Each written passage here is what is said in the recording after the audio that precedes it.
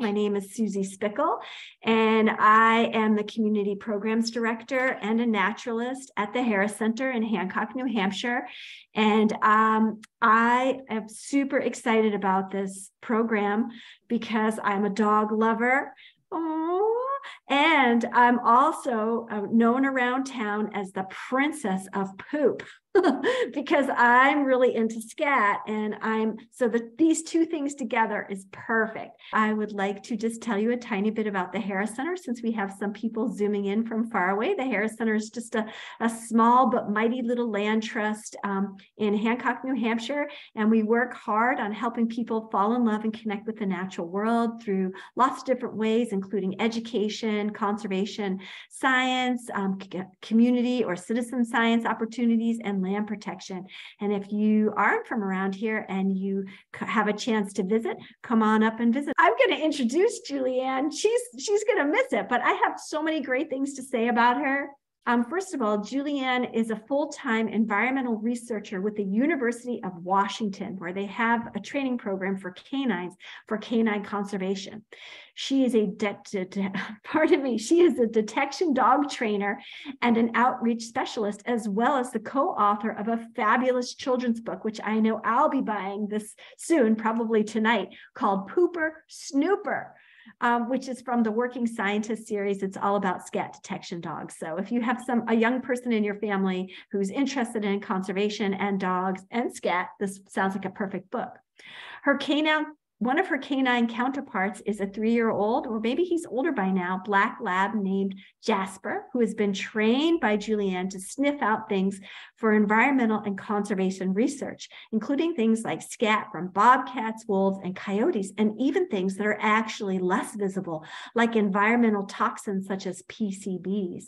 That's totally cool and fascinating. So I am super excited to hear what Julianne has to say about conservation canines and dogs being used as detection in conservation research.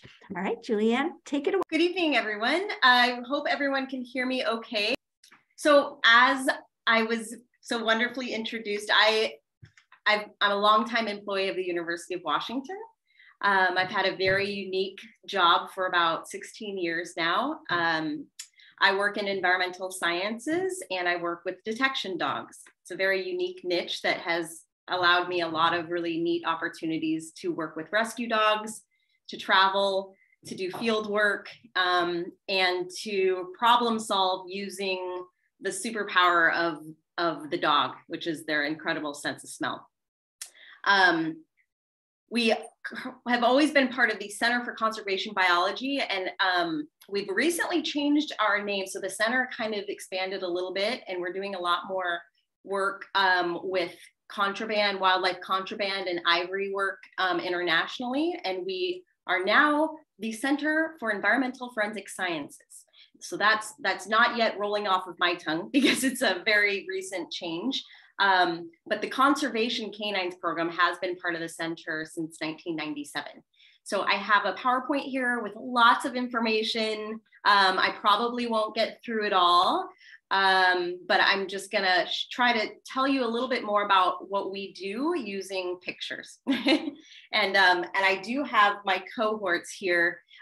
This I should introduce you to is Casey. He is 17 years old. He is a rescue dog, just like all the dogs that I work with. And he and I were partnered to work together in 2008 on a Pacific pocket mouse study down in San Diego. He was the only Jack Russell Terrier to enter the program. He and I did great for one season, but then he decided he wanted to retire early. So since 2009, he's just been my little cohort, and he goes to classrooms and visits with students with me. He's completely deaf and blind at this point, so he just kind of bumbles around the house like a slow-moving Roomba now. But also here with me is Jasper, who is the working dog that he's 4 years old now, also a rescue from Olympia, Washington. Jasper, come here. He's a big, giant black lab, who loves to play ball. So he has they got so excited hearing me talk just to you all that he's all worked out. But he also has a little sister, a new recruit, Sochi. Come here. And they are busy playing. So this is Sochi. She is just she's a mix from Mexico. And then Jasper, come over here. Boy, this is Jasper, and he has his ball. He's a big black lab. And the only thing that all of these dogs have in common is that they love to play ball. And so we use positive reinforcement training. So when we're looking for a good detection dog, we aren't looking necessarily for a dog that has an incredible sense of smell, because all dogs have a really good sense of smell. What we look for is the dog's desire to play ball, because it's a hide and seek game. So when we present them with something that we want them to find, the reward for them finding it is to play ball. So right now, they're super excited and they're running around the house playing ball right now, just because they hear me talking about this with you all. So they have a lot of energy. They love to play ball, and they are dogs that needed homes that didn't have them before coming to us. So that's what all of the dogs in the program have in common. Not a lot, but it is a great second chance for a lot of dogs who are in the shelter because they have a lot of energy and are maybe a challenge to have at home. At the center, we have a laboratory facility, which you see woman here on the left. And then we have the dog program. And so the canine program, our goal is to collect data. And then we have a genetics laboratory at the center that analyzes the data that we collect. And I'll talk a little bit more about what kind of data that is. We do a lot of different work, different types of work, all within the realm of environmental sciences. It used to be wildlife only, but now we've kind of branched out and realized we can use the dog sense of smell to help us answer a lot of environmental questions.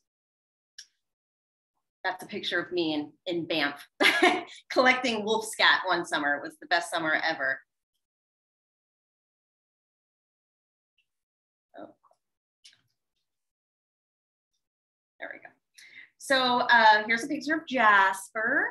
The conservation canine method was developed in 1997, and the idea was we want to collect information about wildlife, and we want to know how many different species of, if we're looking at a particular species of animal, for example, wolf, there's questions that we might want to know. We want to know how, we want to know the health of the animal. We want to know how many there are out there.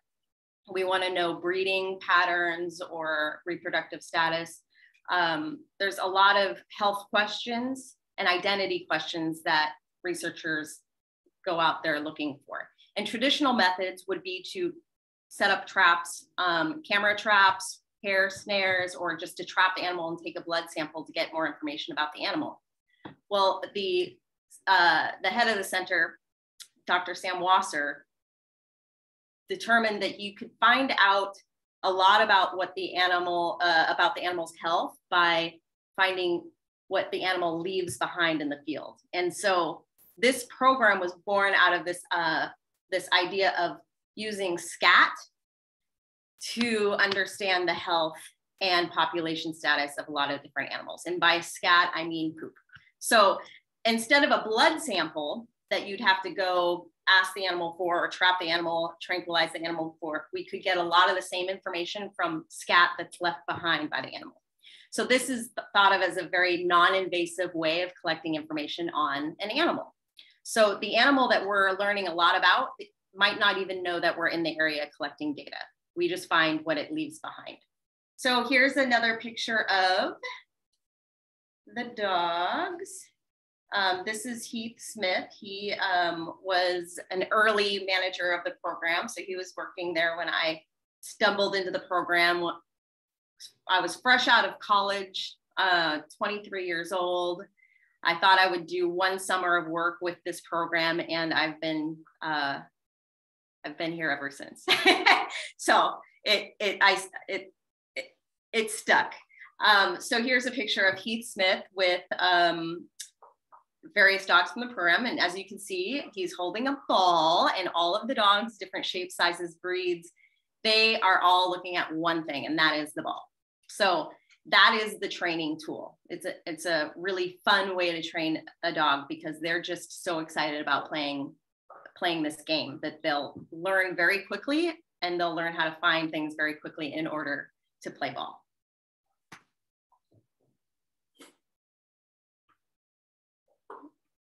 There we go. I mentioned Dr. Sam Wasser. Here he is. So here is a picture of him in Africa. The bag you see, he's collecting, it's actually elephant dung. So we do a lot of work with African elephants, and we want to know the genetic distribution of African elephants. And so to get genetic information on all the elephants in Africa, you collect scat samples from as many elephants as you can. And so I'll get back to this a little bit later, but what he's created is a genetic map of African elephants. And so when we do some work with ivory, so when ivory is confiscated, we can actually use the genetic map that we've created by collecting scat. We can map the genetics from the ivory that's been seized and actually find out where the ivory came from, matching the genetic information. The reason we do that is because we want to know where the hot spots for poaching activity are taking place. So if there's a park that is needs to up their security, that's how we use genetic information to slow the poaching activity of these animals.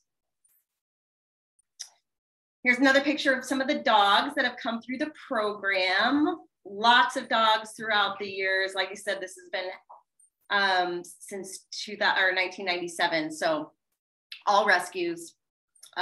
Most of the dogs retire with handlers. Some of them get adopted out to friends of handlers or connections or people that are just honestly waiting to adopt a dog that has done some of this work. Up in the far left there, you see Casey in his younger years. So our current dogs in the program, we used to have as many as 25 dogs in the program at one time, and now we have just 3. So we're working on a very specific project right now, developing a new method. And so we have a very small group of dogs that are focused on just a few different projects right now. Jasper is on the left, Aladar is in the middle, and then Davy is on the right there. And I actually was involved in selecting Jasper and Davy. Davy was an old working cattle dog from rural Washington. He was, when I showed up, I was actually there to look at another dog, but I saw him, he was doing backflips in his kennel and just going around, and everyone called him the crazy dog. And he had been there for a couple months, and he's a working Kelpie dog. So he has an incredible amount of energy, an incredible amount of focus, and putting him in a kennel facility for a number of months just almost drove him insane. So I didn't know if he would work, but I took him home just because I thought maybe we could find a home, even if he wasn't going to be a good detection dog. He's a great detection dog. So it worked out really well, but he has a lot of quirks that makes him challenging because he was born and bred to work hard. So if he doesn't get out and run 5 miles every morning, he's kind of a head case. But that's what we love about these dogs. They all have their different personalities. And while some of them are a challenge, once you give them a job to do, they find the purpose and they have the outlet for their energy, and they're incredible. They're incredible animals. Aladar was a search and rescue dog that flunked out of the program down in California. He was found tied up outside of a house in Utah. The Search and Rescue Foundation saw potential in him, so he went through a majority of their program and did great, except for the final phase of the program. And that was to find strangers hidden under the rubble. So he excelled at everything, but he has stranger danger. because he was abused as a younger dog for the first 3 years of his life. We don't really know much, but he was definitely maltreated. And so he did great in the search and rescue program until it came time to approach strangers and dig them out of the rubble. He did not think that that was a safe thing. So they contacted us. They said, he's great. He's really great at finding things. He has the great drive. He's just afraid of strangers. So a lot of the work that we do is in remote areas or in safe enclosed facilities. So we offer a great outlet for dogs who have maybe some social issues or trust issues, but have the drive. Jasper is just this easy-go-lucky, friendly guy who I work with because I do outreach education and I do PCB work in downtown Seattle. So I selected him for his congenial nature as well as his drive to work. So we have lots of different personalities in the program, and they each serve a special purpose. Okay, so there's some main, oh, I already found a little typo there. There's 4 different categories here. It says 3 twice. So I'm going to talk more about the scat detection work tonight, but we have in the program now started using the dogs for lots of different things in the field of environmental research. Pollutant detection is something that I work with Jasper on. Scat detection is kind of what our specialty has been since the beginning of the program. Contraband detection is something that we're developing and working on right now. And then there's a lot of different other applications that we've used in the past. So people will come to us, researchers, say, hey, this is what we're looking for. We're having a hard time finding it. Do you think dogs could help us find it faster? And we say, sure, perhaps. So that's where my passion is, to do the pilot studies where we go into a new situation, we work with the researcher and see if we can problem solve and find ways that we can use the dogs to help them get the information they're looking for. And so that has been anything from sniffing sea turtle eggs that are deep under the sand. Jasper and I worked this past summer looking for frog egg masses that float on the surface of the water but are hard to see. We also have done plant detection work. So we are able to find little tiny seedlings of an invasive plant species before it gets to the stage where it seeds and disperses it all everywhere. So lots of different things. If it exists, it probably has. We used to say if it's organic, it has an odor and the dogs can find it. But we're realizing that that's not true. Everything seems to have an odor that the dogs are able to detect. And so the possibilities are limitless. It's just up to us using our imagination and getting creative in how we do research, that we are finding new ways to use the dogs in this really, really cool way of finding information. And to the dogs, it's fun because it's just a game of hide and seek for them. So it's definitely a win-win. So the basic process of this is when we're out in the field, we're walking with the dog and the dog is sniffing around. So this is a picture of Samson. Samson is a black lab, looks very similar to Jasper. I worked with Samson for 11 years. So he loved his job and he worked up until the ripe age of 16. He passed suddenly at the age of 16, but he was working right up until the end there. So this is Samson and I. We were doing wolf research here. So we're walking a road and Samson is just kind of sniffing around. This next photo shows Samson detecting something, and the way that the dog communicates that he's found the target is by sitting. So a lot of times the dog might be way far ahead of us. So when they sit, they're just patiently waiting, sometimes for us just to catch up with them.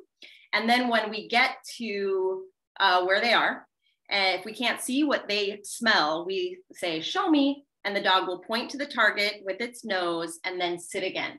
And so he's waiting at this point for me to confirm that he's found what we're looking for, that I see what he's found. And then he's waiting for this. So he's waiting for the reward. And I love this photo because you can see, we call this the crazy eye. Samson is so excited to receive that ball.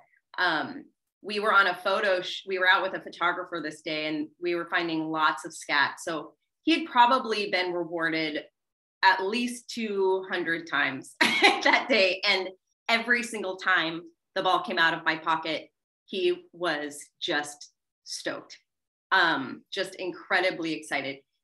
Samson was so ball crazy that if he saw anything that was round, his pupil would actually dilate. So it was an actual physical reaction. He was addicted to playing ball. So he loved it, and he would never get tired of the reward.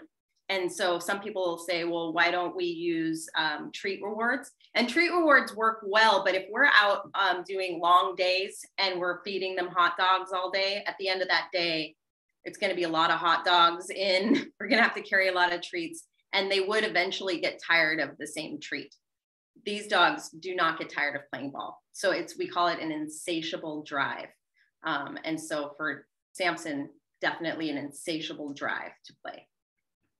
And then the final photo is just me collecting the scat. So I'm a happy camper because I've got data. It's in a Ziploc bag, which we then will bring back to the field house, put in a freezer, and then eventually bring back to the University of Washington for them to do DNA analyses on.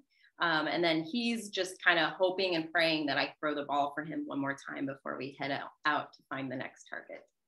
So that is the process. And it happens over and over and over again. Sometimes we're doing studies where we're looking for a target that's really, really hard to find. So we might have a day where we hardly ever find what we're looking for. And then it's my job as a handler to put out training samples. So at least they get some fun time playing, a reward for finding something. But there are many cases where we're looking for a target that's so rare that the dog has to just have the drive to hunt for a long time, even though the reward may be few and far between.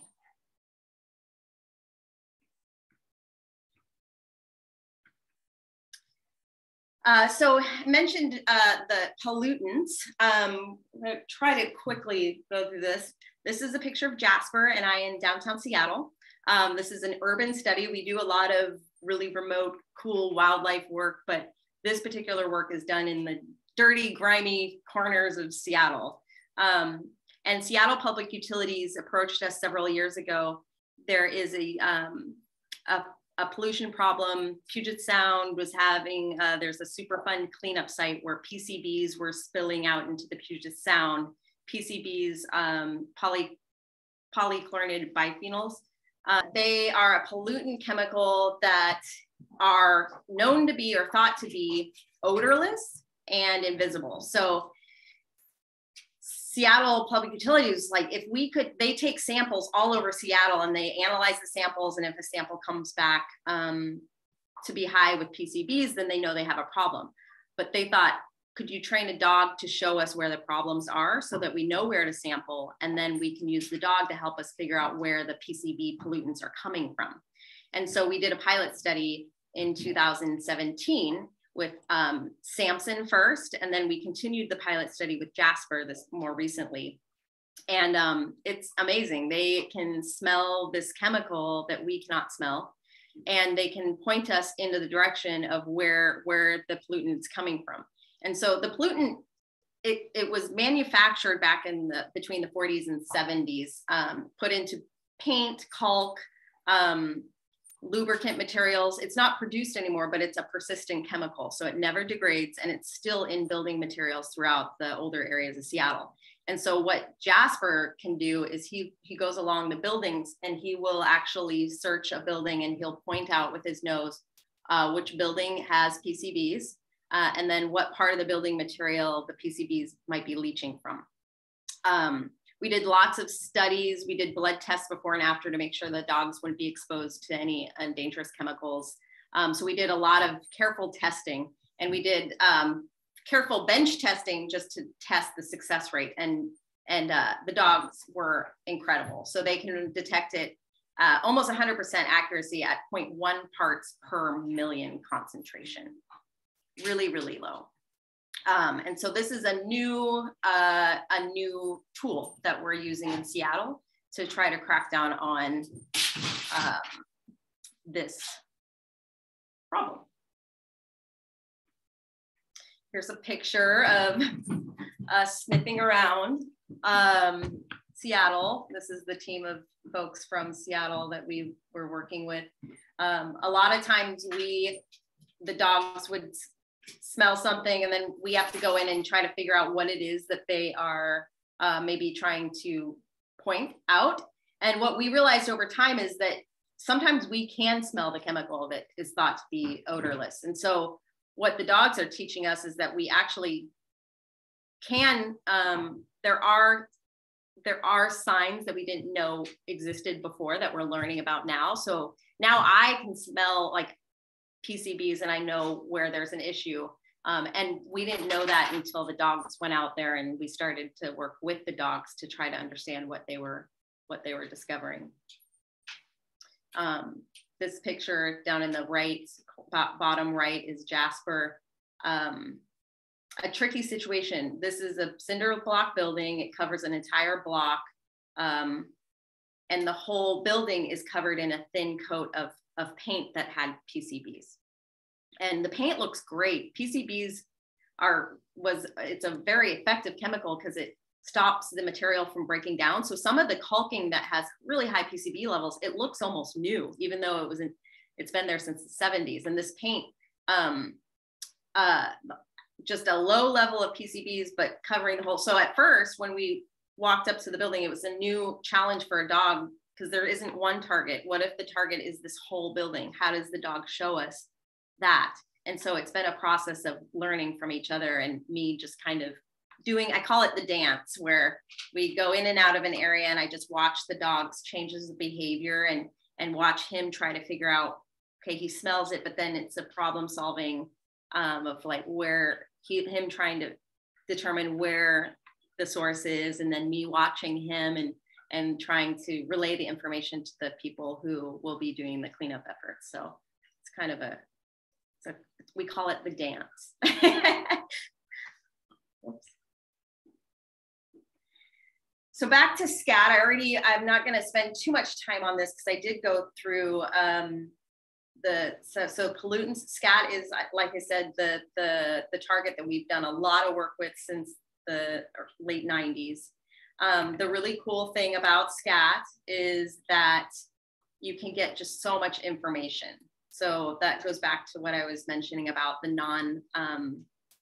non-invasive technique, but also just the incredible amount of data that you can get from collecting a discarded material.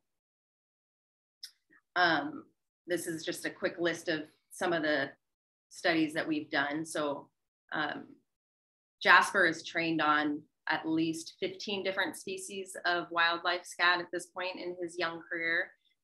Samson was trained on more than 30 different targets. And this is just a sample. This is just a subsample of some of the projects that we've done. But yeah, the possibilities are endless. And I do have a sample of, where did I put it?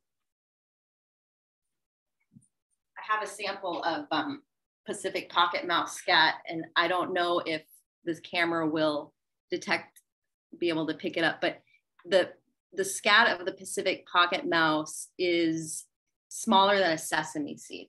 So the mouse itself is one of the smallest species. Maybe I can get it on a piece of paper. The species is very, very, let's see. Oh, does that come through at all? Yeah. So it's so small. The mouse species is one of the smallest mouse species. And that's the project that Casey did actually. They thought it was an extinct species. They, and Camp Pendleton down in San Diego, actually, there we go. Here we go. I have a slide about it. So there's Casey in his younger years. So they thought that this species of mouse was completely extinct. But Camp Pendleton, if you fly over Southern California, you see this big, like everything is developed except this big area of land, and that's Camp Pendleton. So while there's a lot of artillery practice, boot camps, a lot of activity going on, it's the only undeveloped habitat in Southern California. So Camp Pendleton is the home to quite a few endangered species. So there's quite a bit of wildlife research that happens there. And we were one of many that were trying to determine how many Pacific pocket mice lived on Camp Pendleton, how big their population was, and how wide ranging, how far it went. And so Casey was trained to find the scat. And then we had the problem of trying to see or find what the dogs were able to smell without problem. So this study represented one of the limitations where it's the dogs can find just about anything, but can we then follow up and find what they're showing us is out there? And so we spent a lot of time with our nose in the sand looking to collect the scat that the dogs could definitely tell us there. So one of many studies. Here's just some quick, I'm just going to go through some photos of some studies that did. This was the first study that I did with Samson, Pacific martin, mink. The mink work we did in upstate New York, and we were actually collecting mink scat, which they did PCB analyses on. So to find out how much PCB contaminations are in certain rivers, you can actually collect scat of the animals that live there and determine if there's pollutant issues there by collecting and analyzing the scat of the animals that eat and live there. So that's what we were doing there along the Hudson. Swift fox, the cutest animal I've ever researched with. Texas A&M hired us to come down. They had, let me move this out of the way so you can see. They knew that there were swift foxes out there because they'd set up little camera stations with scent discs, and scent disc is just pheromones that draws the foxes in. So they had pictures of swift fox, but they had no idea where the swift fox were burrowing and where the den sites were. So we went out there, we got the information from them where the foxes were caught on camera, and then we just searched, and within an hour or so, Samson found the first den site and so we were able to then understand better this endangered species, where do they den? Like what kind of habitat do they need to successfully breed? And then the idea was to educate the local farmers about how to have grassland that you do harvest, but how to make it also habitable for species like the swift fox. So it's kind of a cool project where we're working with ranchers.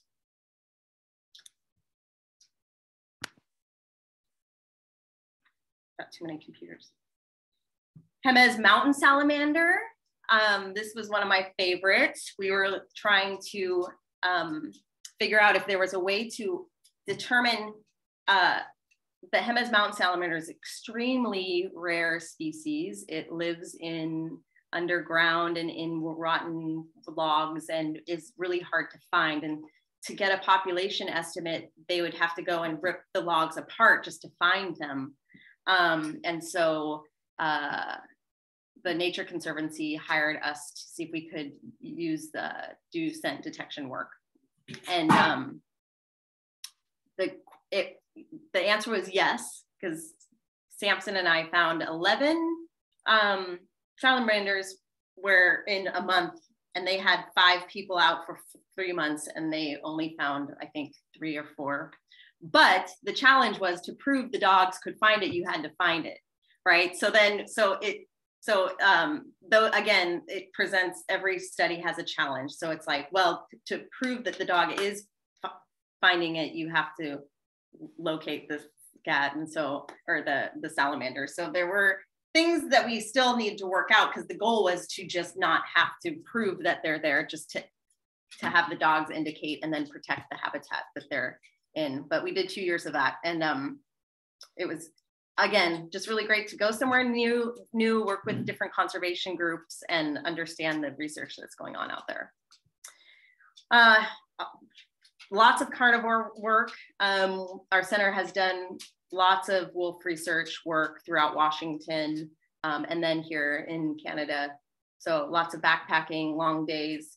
On this particular study, we just took swabs, like we would take toothpicks and take a sample of the scat and save the toothpick, and that had enough DNA on it, so we could get an idea of how many wolves were in the area. And more importantly, we were trying to find out the predation of the elk. So was it bear or wolves that were having the highest impact on the elk population up there? More carnivore work. This is the study that we worked on in Washington for quite a few years with our crew. And then this one's fun. This one you can look up. And I want to put the contact, I want to give contact information on the woman here in the middle, Deborah Giles. She's an incredible whale researcher. She's worked with the resident killer whales for years, over 20 years. We trained a dog to detect the scat of the resident killer whale that floats on the water. And it only floats for a few minutes because they eat salmon and it's high fat content, so it floats and then it sinks. But if you can have a dog out there that can direct the boat, if it can smell it from a nautical mile away, and the boat goes right into the wind, collects a scat sample. We get so much information on the breeding, the reproductive health of the resident killer whales, PCB levels in their body, stress hormones, lots of that. So we're learning a lot about a species of whale that is having a really hard time reproducing successfully. And it's incredible how much information we can get from this sloppy, snot looking stuff that floats on the surface of the water. Smells like salmon, so it's not too bad, but it looks disgusting.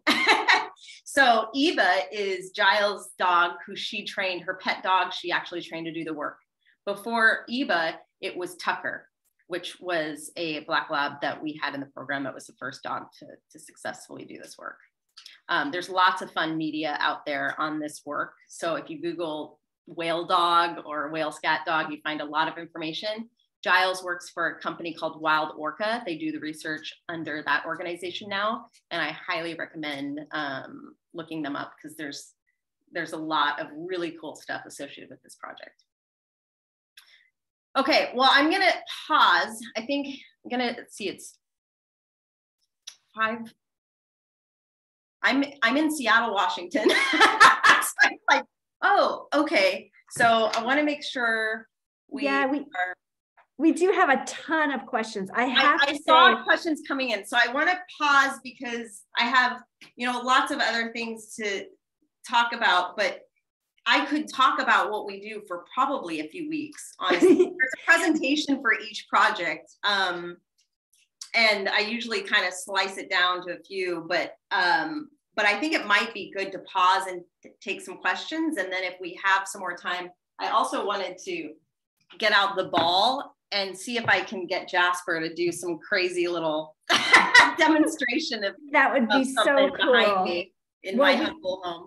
Yeah, we have a lot. This is probably, your talk has probably been the talk that's generated the most questions that we've ever had. It's so great because I think you just sparked a lot of curiosity. But one question that keeps coming up is, if you train a dog to be able to key in on a variety of different scat odors, how do they know which scat you are looking for on a particular day? So for Jasper, if he's trained to recognize 15 different animals, how does he know that today's wolf day? That's a great question, and the answer is pretty simple. So we call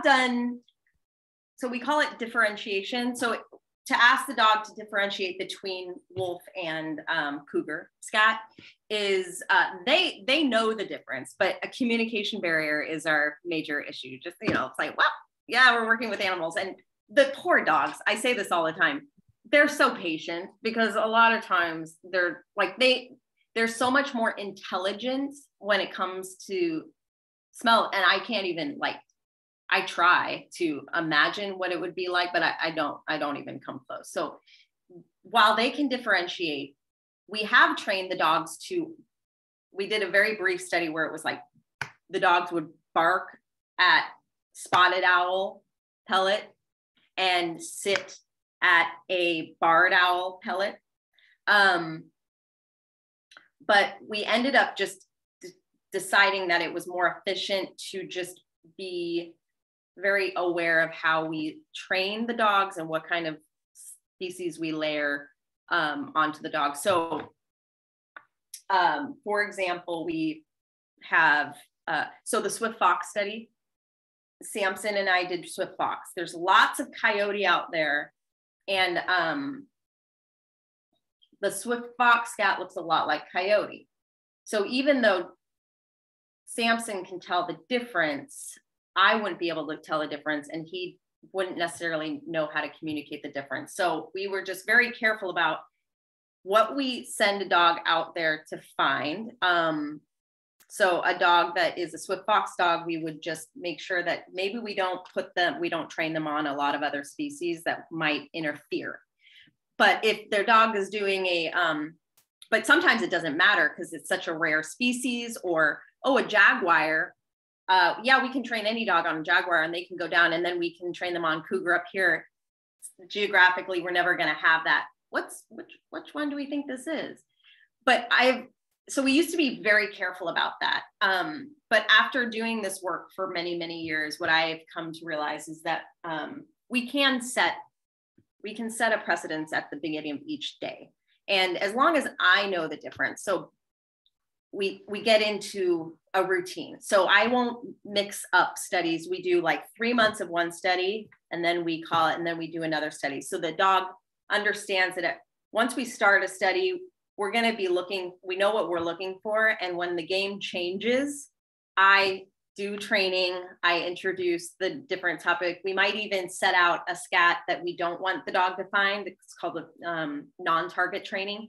And they're so quick to understand. As long as we communicate that, there's lots of different ways of avoiding that problem of having a dog trained on too many species at once.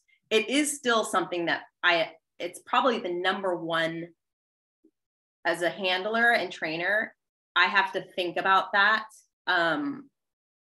first and foremost. If we train the dog on this target, how might it affect other studies that we're currently doing or other studies that we might do in the future?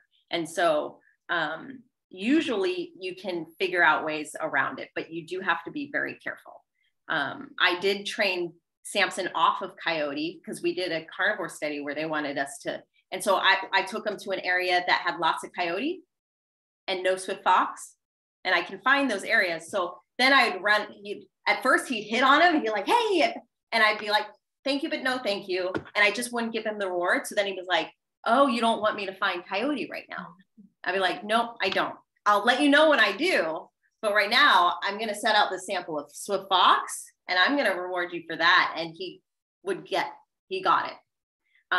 But you have to have a lot of trust then in the future that if things get hard or confusing, that the dog isn't going to revert back to something or try to show you. And so it requires trust and communication and just a lot of working together. That is so cool. And this is kind of a related question. And somebody was wondering about the pocket mouse. So if the pocket mouse was thought to be extinct, how did you train the dogs to recognize the scent of it when there might not be the scent of it around? Good question. Yes. So getting samples to train with is another one of our big, when we're talking to a possible researcher who we're going to contract with, we need to know that there are training samples available. And so with the Pacific pocket mouse, they knew that the species existed because someone accidentally trapped one while looking into, when doing research on another species.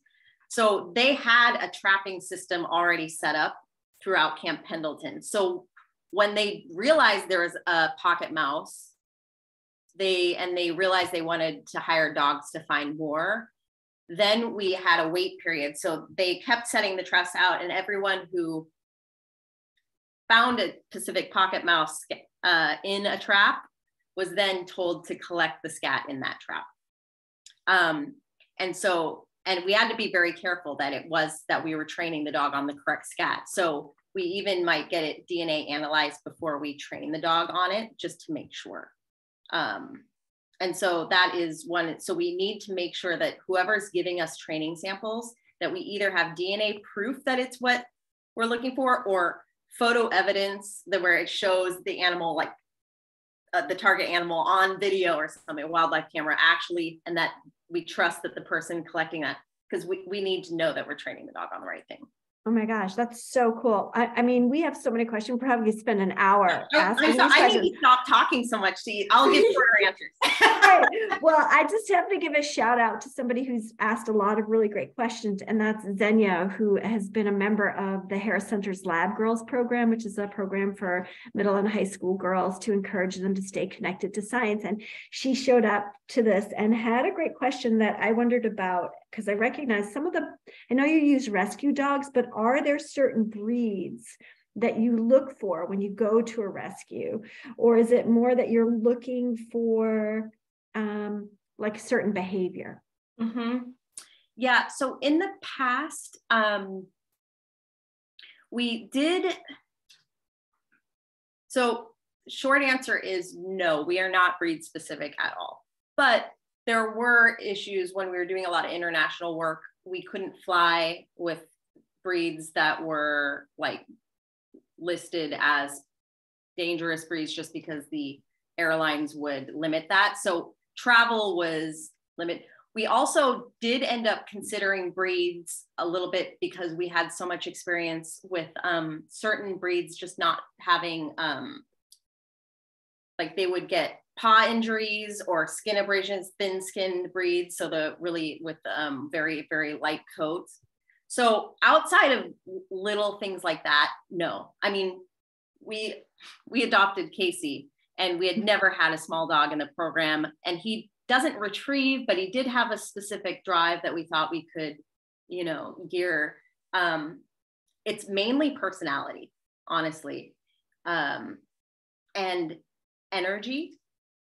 And again, just the tenacity, like a stubborn dog is also a good dog too, because they know what they're looking for. And once you train them correctly, they're gonna do their job and not ask you for permission all the time. Like we used to say, some of the dogs that came into our program were overtrained, meaning they were so busy asking, like, what do you want me to do next? Heel, sit, like that they didn't know how to go search on their own.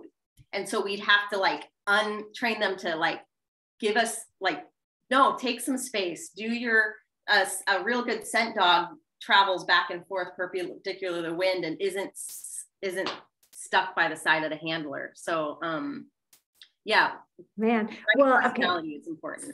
So, you're in Seattle, and a lot of the people who are here today are New England and Northeast focused. And we are all wondering if there's any program like this in the Northeast, or is there a future idea for a program like this in the Northeast? There are so many individuals that are popping up doing the work. Just being on Instagram is actually where I learn the most. Like a new page pops up with a group doing stuff, but the main groups are Montana, Washington, and I work the co-author or the author of the book that the children, she's in the Eastern US, and the same thing has popped up. Like there aren't programs that I am aware of, at least at this point, that are large enough for me to be aware of that are based out of the East Coast. But I can look into that. I probably should. So I kind of remember when this kind of popped up on my radar back, I kind of close to when it started in 1997. I started to read about it. And I remember were there ever times where there were training sessions offered to people at the University of Washington? I know that there's a couple of people in tonight's crowd that have dogs that maybe are, have this capacity, and they're wondering, is it ever too late to start a dog on training like this? And if you have a dog that you want to train like this, what could you do? What should you do? Where would you go? That's a great question. So I was trained under a very unique, so Heath Smith, who is the picture of the fellow holding the ball, he had his own style and way of training. So I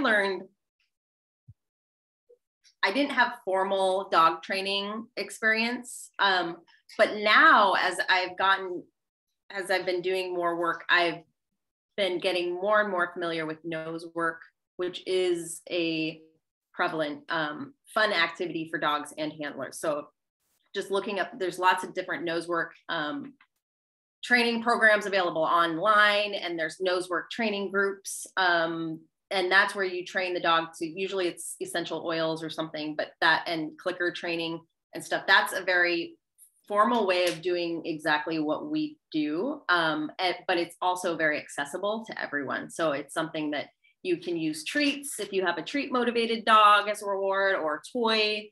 And what I just took a few minutes with a researcher for the bullfrog study. Her dog loves to play ball. And so I just took about 10 minutes working with her dog to see if her dog would be able to do some detection work with the egg mass stuff. And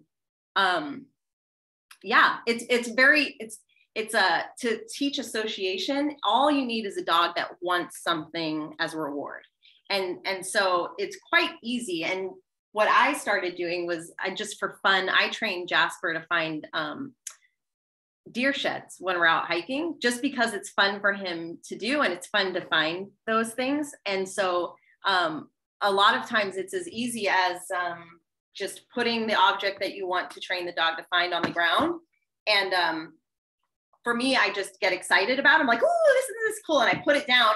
And if I have a toy or a treat, it's and I withhold it, the dog will, it's quite amazing. The dog will try to figure out what it needs to do to get the treat or get the toy. And it's I think it's called shaping, but it's where the dog tries doing a lot of different things, seeing if, okay, I'll sit. No, that doesn't work. I'll lay down. And if you point to the object that you want them to find, sometimes that does the trick, and they'll be like, and you give them a reward. And so they will pretty quickly learn that, oh, I just put my head close to that thing and I got the reward. So let me try that again. And you get closer and closer. And then you ask the dog to do the same thing, and you give it a sit command.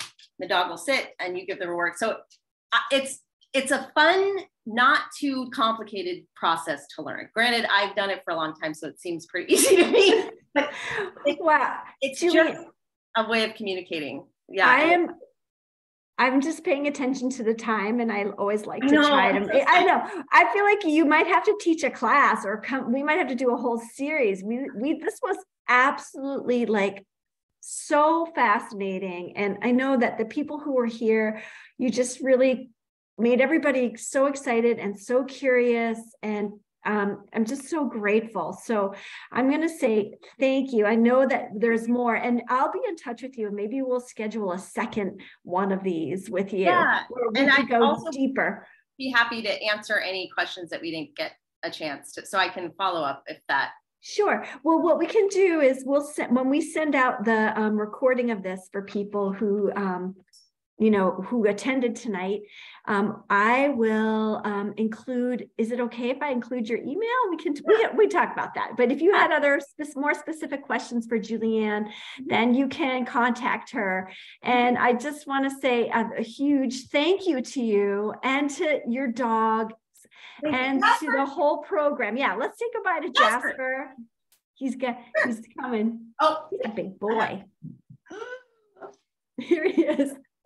Jasper, keep up the great work. You too, Julianne. It was such a pleasure. And thanks to all of you tonight who came to hear this totally fascinating and inspiring work. And Julianne, a lot of people are thanking you in the chat, saying how great this was. So more to come. Thank you. Yes, we can continue it at another point, because like I said, I could talk about this for years. Yeah, well, we might have to come out and visit you, have a road trip. That would be great. Or next time I'm out on the East Coast. Oh my gosh, if you come to the East Coast, you can, yes. Yeah, we can do a demo in real life, which is way more fun. Don't even get me started. I'm so excited about that idea. All right. Well, on that note, good night, everybody, and happy, happy days to you and Jasper, Julianne. May you have many great research days ahead of you. Good night. Goodbye. Thank you so much for having us. Oh, thank you. Bye.